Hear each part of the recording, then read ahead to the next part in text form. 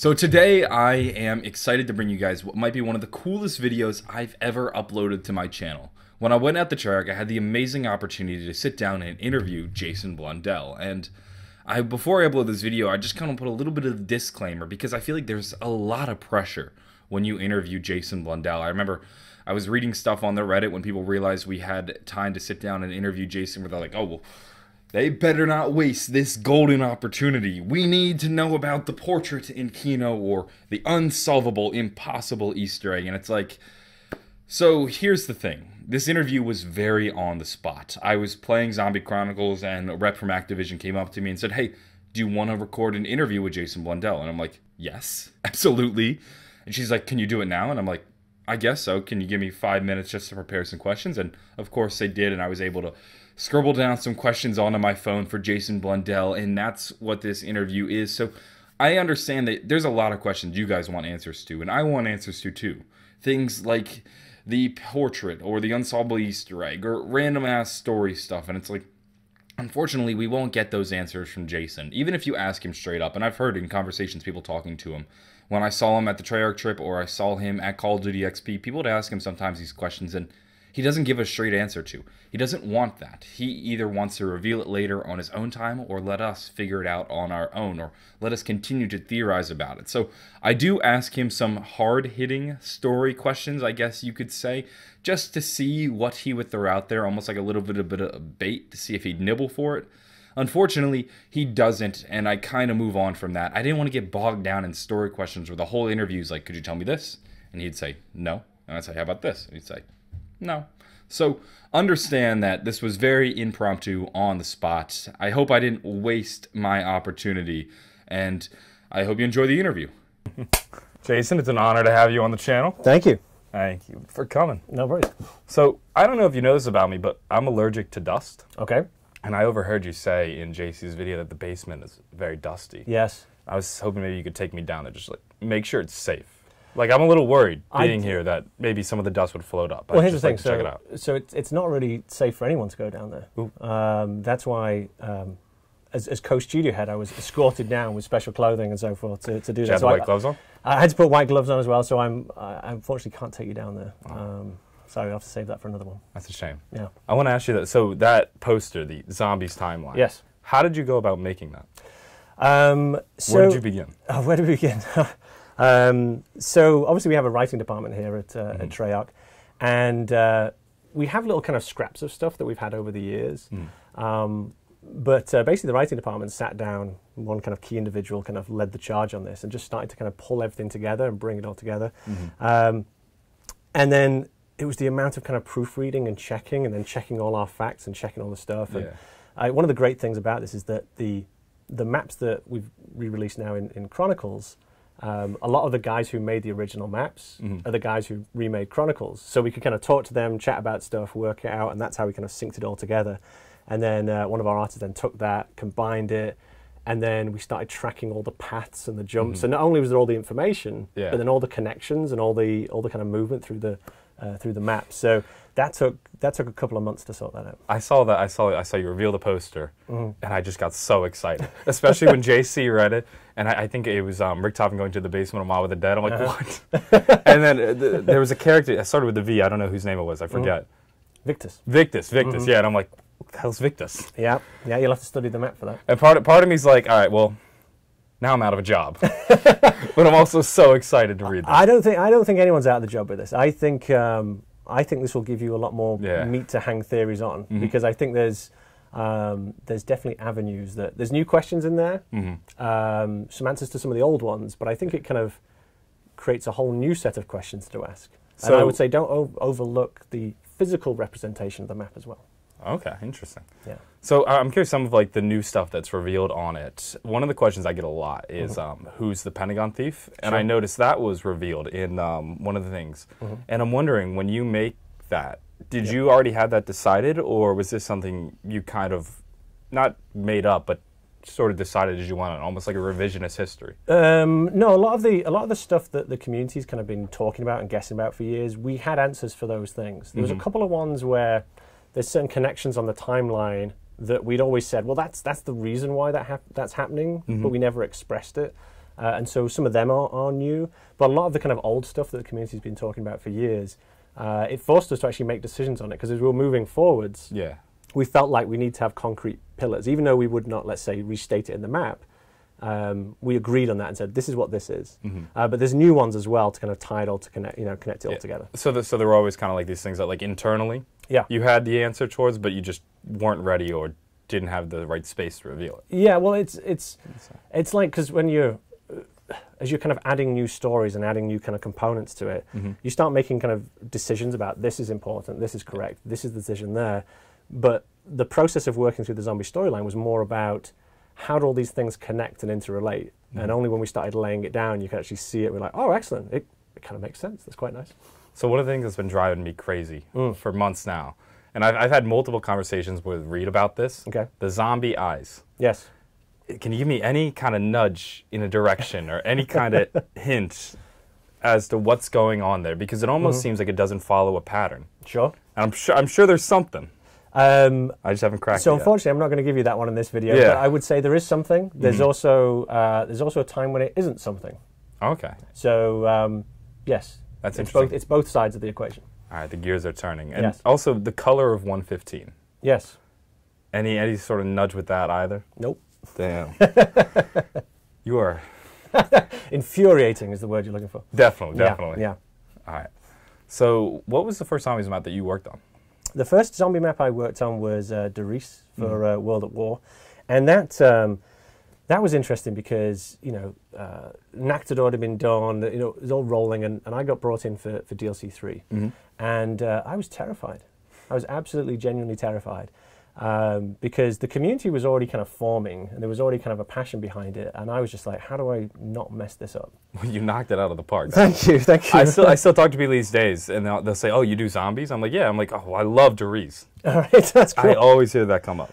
Well, that was out of absolute fear, and then a little known fact, or a fact that's kind of discussed a little bit, is we were starting to write stuff for a DLC 4 at the time as well, so create stuff as well, and that's where you'll hear about like Paris and Coast and a cinema, and that got re-adopted into Kino, and then the Coast map got turned into Call of the Dead, and then the Paris map got turned into Moon.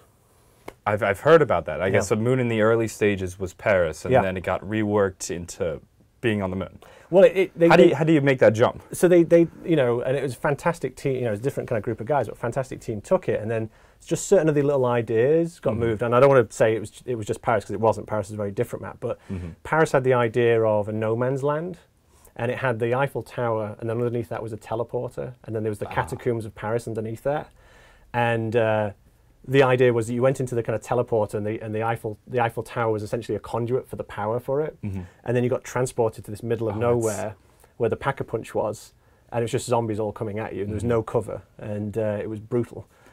So would say the zombies all coming at you, would that maybe be reworked into like the no man's land we had in Moon? Yeah. Oh. So that was that idea that kind of moved over. Did we any had of trenches those, and stuff? So did some of those ideas then get worked into Origins? Because of course Origins has the trenches and all that. Yeah, well Origins was different. So we kind of finished Mob. So I did Weiss, and then the next time I came back was Mob, and then it was the same thing all over again. I was like, oh god, we've made all these amazing maps. What am I going to do? So we got to do good. So we did Mob. Mob went down well. People enjoyed that, and then again, I just moved into another state of fear and went, "Oh God, I got to do another one." So every time it's always kind of terrifying, and then we went and did Origins. Wow. So yeah, it's like a real kind of fear, because I never want to let down the community, and I want to be faithful to gamers. I want to tell stories. I want to do cinematics, and trying to marry all that together and not have one dominate the other is the continual kind of balancing act of game development. Well, when you're making the map, sometimes do you ever run into an issue where sometimes the narrative gets in the way of the gameplay, or the gameplay makes it difficult to tell the narrative? Yeah, it's like Origins is a good example, right? We wanted to have the voice of Samantha kind of coming through, but we were also like worried that when it's coming through, it might be distracting to gameplay. But we had narrative we wanted to tell, and you can use radios, and you can use other things, and we set up like multi-dialogue systems. You saw that like by Shadows, where characters coming together triggers different minds as well. That was one of my favorite things, I think, in Black Ops 3. Oh, cool. Thank you. So back in Origins, arguably, I would say, I think we overplayed it a little bit. But yeah, there are examples where the narrative kind of just oversteps its bounds. Because first and foremost, it has to be gameplay. It has to be fun. It has to be enjoyable. The mechanics have to be engaging. They have to be different as well. Like, I've said this on multiple interviews, but it's so important to me not to do the same thing twice. And although we remake things, it's like I don't want to have another map and it's just like, okay, we'll just copy the mechanics from the previous one. Like if people enjoyed Rise and Drag, for example, what I was not going to do is say, okay, well, let's just take that formula and repeat it 3 times. So every map is trying to explore different game mechanics, different systems to try and kind of keep people moving. That's the kind of principle behind it. So when I first got into zombies, this was around the time of Kinder der Toten, and I had a few friends tell me like a little bit about the story, and then I started to discover that there were all these links to the story and a lot of like Nazi conspiracy theories, and that seemed to be a lot of the original basis for Der Riese and Partykino and subsequent maps.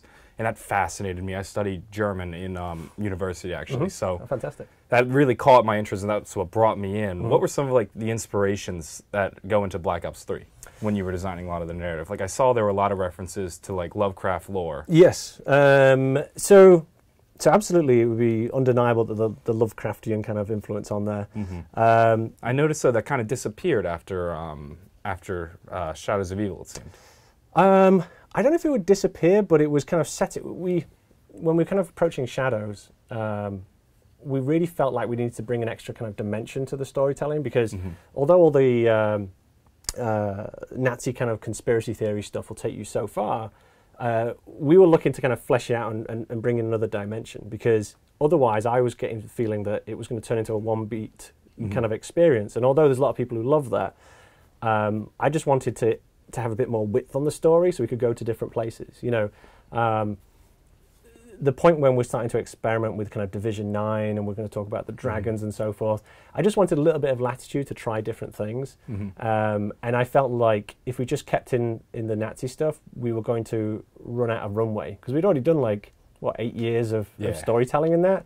And so it was really like, okay, well, let's open it up. Let's open it up in a certain dimension. And we had lots of different kind of creative ideas about different mythologies and so forth. I'm a huge mythology fan, so I think I mentioned in the video, I kind of collect books on mythology from different countries. So I used to read all that stuff and then think, oh, well, we could go down this avenue or that avenue. So I'm very curious. And I was doing a lot of digging when Setsubo no Shima came out. And I don't remember the name of it, but there was a story about, I guess, the people who created the island it's supposedly based on. I think they had dragons help them build it. Did that? Are you familiar with this? Did that help you inspire it? It was. We'd have, so guys in the writing team and then other kind of designers in there would kind of bring little nuggets in. And then we sit in the writing room. So the director who kind of works on it will then say, okay, well, that's a really kind of cool idea and it's a great kind of map. And then my lead writer will say, oh, excellent, we got this research. And then it kind of builds from there. And we'll take something as simple as, let's say, a rumor about a dragon. And then we'll take that and then just start fleshing that out. A lot of people underestimate, and I love your kind of content talking about narrative and all this stuff, but a lot of people underestimate the complexity of the narrative process. Because they'll hear the lines at the end or they'll see the storyline and go, oh, well, obviously, and I would just change this. You're building up a wall, so you have to start off with those kind of base amounts and then layer stuff on. But if you fiddle with something, you have to reconstruct the narrative. So the process is actually a very long process, and you just start off with kind of simple pieces, and then it gets more and more kind of complex as you build it. Interesting. So a lot of people come to my channel to learn about the zombie storyline, but it's kind of hard to jump into for beginners. Even when you look at like the timeline, it jumps off mentioning the Keepers, Monty, and a lot of people who might not know who they are find it difficult to jump in. Where would you recommend they start? Probably on YouTube channels like yourself. I think, there's a lot of conversations about, okay, it's a little bit impenetrable at some point, right? But saying that, if I dropped you into the middle of Game of Thrones or whatever, try and make sense of that. It's more the fact that we're trying to make something that's inherently complex, has enough kind of definition and form so that people who want to look at it can see that and move on that, give space for people to be able to have theories and run ideas. And then looking to kind of community and that kind of social aspect of viral communication about what's actually happening. So it's a very kind of delicate line you're walking on, right? from being too obtuse to being too precise. Because, you know, I'm sure most of you guys were surprised about the timeline coming out, and you, like you said at the beginning, right? Oh, that's my channel gone. Once you start reading it and understanding, and I'm sure everyone's going to break it down and look at it, I think there'll be more questions there. So, but I felt like we got to a point with our storytelling that we can put to bed a whole bunch of things while still opening up new things and move forward. Yeah, exactly. Kind of lay down a foundation. Yeah, exactly. Kind of shift away from the narrative side of things. Sure. I know sometimes you kind of keep a little bit of a distance, excuse me, from yourself, like in the community. When a new map comes out, yes, and you're watching from the sideline, what is that experience like? I sit there with a big smile on my face. I've got to be honest. I kind of watch it, and I'm, you know, the teams here at Treyarch working incredibly hard to do these things. So I'm really kind of empathizing through them. I'm watching it, going, come on, let it. You know, I really want people to enjoy it. You know, this really is, our whole work is about seeing people enjoy themselves. You know, that's the kind of point of it. Yes, we have jobs, you know, but the thing that kind of really rewards us is seeing people in the community and seeing gamers having fun with it, because that's what we do. So I'm sitting there at the side going, come on, are they enjoying it? Are they enjoying it? Are they having fun? And that's more rewarding than anything else, I gotta say. So, but I also have to kind of temper that as well and make sure that I'm not just obsessing, because I've got to give space. So I have one last question for you. In my spare time, one of the things I'll do is I'll help the local police department locate missing children. And there's been one missing child that I thought maybe you could help us locate. Okay. So I have a photo of it. Yep. If you have any information, it would be incredibly important if you could bring it forward. Where in the world is PhD Flopper? I'm glad you brought that question up. Thank you for the picture aid as well. Here's the thing: it's a very simple answer. It's a change of mechanic. So, because I guess the dolphin dive is gone. It's the dolphin dive, right? It's not because I think people have seen theories saying, "Oh, Jason hates PhD Flopper." It's a mechanical change for me to kind of put that in, and there was ways, but I didn't think it was authentic to kind of do that unless you could do it the way it was originally introduced. Like, could I have fudged it in? Sure, but I'm glad that everyone has a special place in their heart for it, and maybe it'll one day show up again. I just imagine in your office is a dartboard, and on the dartboard is a picture of PhD Flopper. When you're stressed out, just a little... Well, no, it's quite the opposite. In my room is a PhD Flopper that I get my drinks from. So it's, ooh. Like the Juggernaut fridge? Exactly. That's pretty good. I really hope that's real. Well, you'll come past my office in a bit so you can have a look. Yeah. Well, thank you very much. This has been so much fun. No problem. I appreciate it. My pleasure. You. So that was my interview with Jason Blundell, guys. I hope you guys enjoyed the video. If you did, give it a like. And also, please do leave down in the comments below anything you'd like me to ask Jason Blundell in case in the future, maybe, wink, wink, God, I can't wink, I get any more screen time with him. We'll leave it at that. I'm going to go, though. Have a wonderful day, and bye.